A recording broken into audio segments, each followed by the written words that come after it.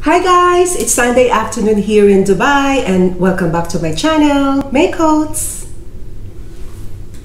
I've been here but I have to stay afloat. It's not easy. Be a person you don't want. Can somebody take me other thing? Got to do. Where's the life where's my childhood? Is this called living? I don't know. Where's the life where's my childhood? Is this called living? I don't know.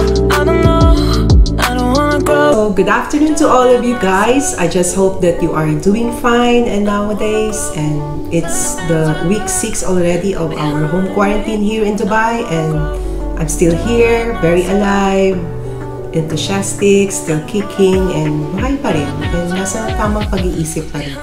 So, I just hope that kayo lahat dyan ay okay naman. I just also hope that you are still staying safe, staying healthy, and then staying sane, because that is the most important thing that you are going to be when you are in home quarantine.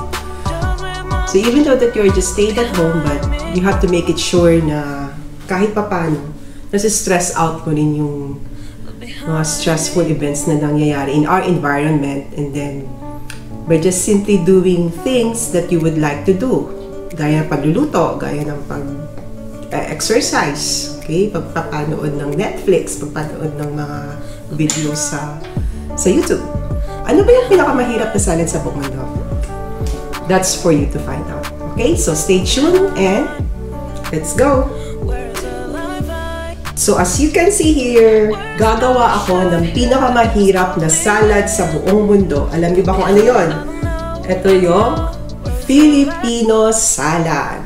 Okay, so bakit siya mahirap? Kasi mahirap gawin dahil maraming sangkap, maraming ingredients. Unlike if you are going to compare it with the other country, their salad is just very simple. But here, since the Filipino has this sweet palate in their mouth, so gagawa ko ng Filipino fruit salad, Make Coats version actually. Okay, so I just had the grocery, so I just bought the fresh fruits. So I just decided to have it in can. So I have a mango slices. So ito yung mango slices. Meron akong fruit cocktail. And also, don't forget to put some cream in the salad. And I love nakakulong. Okay, so Filipinos love coconut. So I'm going to put nakakulong strings in the Filipino fruit salad, because this is also ingredients to go when you are making Filipino fruit salad. Okay, and I also have cheese, and I have apple, and honey, and I have condensed milk. Okay, I have raisins, and of course, and this is also the can opener for all the cans, and of course your bowl for the salad. Okay, what else? I think that's all, and let's start doing the Filipino fruit salad. Let's start! Tara na! Forgot the banana. So you have to slice the banana and the apple. Since these are the fruits that are fresh, so you need to slice them and put it in the mixing bowl. So I had my mixing bowl. Okay, so to peel it off, cut the banana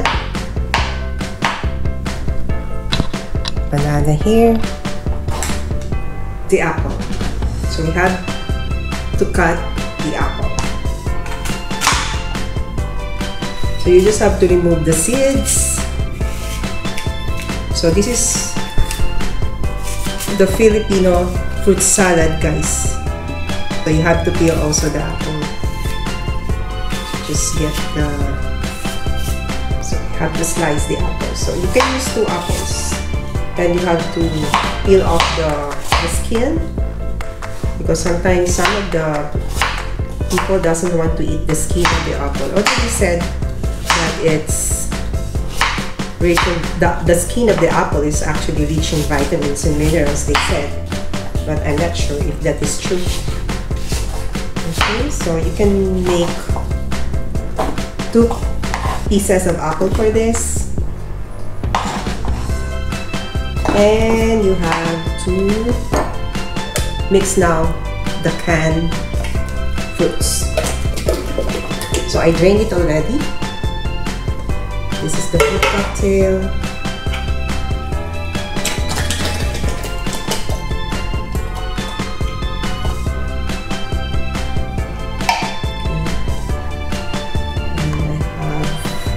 The mango. So this is the mango, so I have to slice it.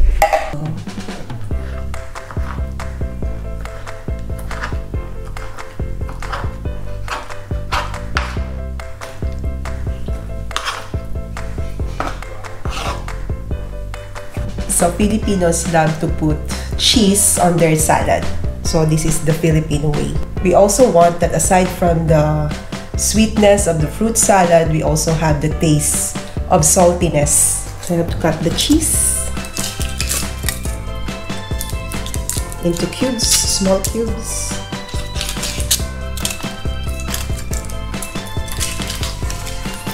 This is now the cheese. All you have to do is just to cut the cubes. Here we go.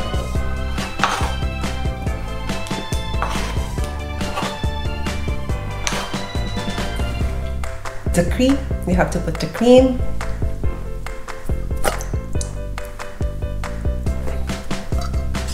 And you have to put the milk. And of course, the salad will not be complete without the coconut or the makapuno strings. So I had to mix the makapuno strings.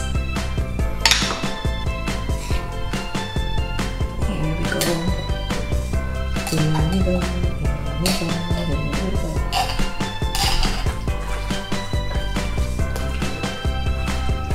So look at this! The Filipino salad. Ooh, yummers.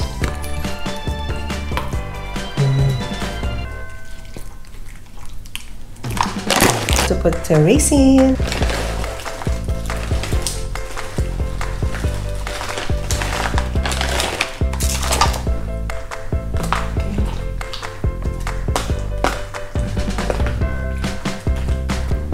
The raisins already. Okay. Oh my God. Oh my God. When you have the cheese, which is very salty, and the sweetness of the fruits and the milk and the cream,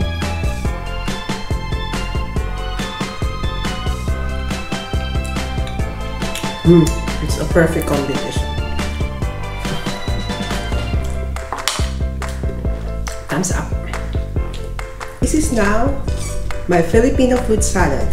So as you can see here, there are red color. So actually this is a raspberry. For me, I like that my salad is cold. So I put frozen raspberry in the salad. Okay, so here it is. Yummers!